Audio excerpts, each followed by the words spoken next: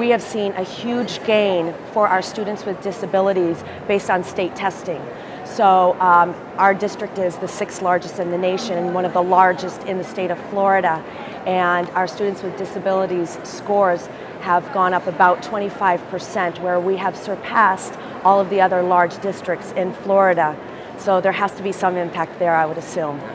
As a teacher, it was empowering. I had students coming to me in 1st and 2nd grade, coming out of very self-contained cluster schools, barely knowing how to spell their name, not knowing their colors and shapes, and by 3 years we're multiplying and dividing.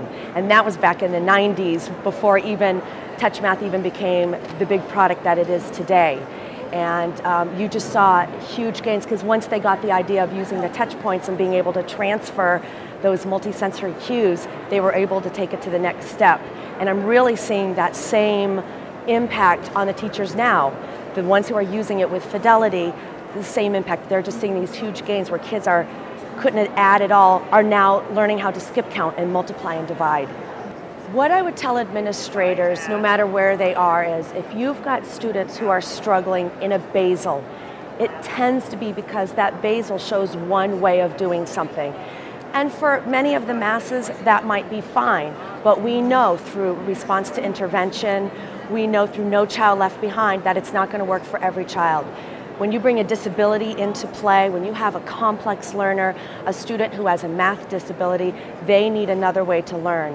And by incorporating TouchMath, you are showing them a new intervention. You're probably bringing in their learning styles that were never addressed through a basal program. But by using the intervention pieces of TouchMath, where they've got the multisensory approaches, the visual, the auditory, the kinesthetic approaches, when they learn the cues for addition, for subtraction, when they can start getting into that skip counting and that pre-algebra, they learn those cues, they transfer them, and then they can take those skills back into their regular core classes. And I would tell an administrator, you're not going to know till you try, but I've seen huge gains in the district that I have with a mass population. I had a group of students who came to me from a center school.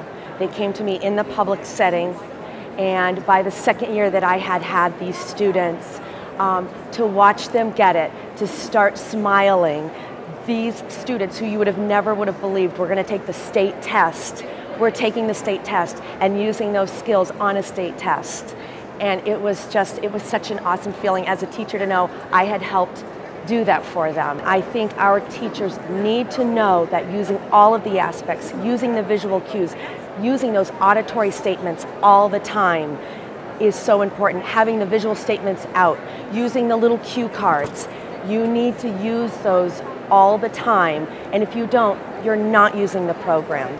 TouchMath is a research-based program, and not just researched by adults, but researched on students. Students helped make the decisions about where the touch points go. They're the ones that decided, what made it work for them.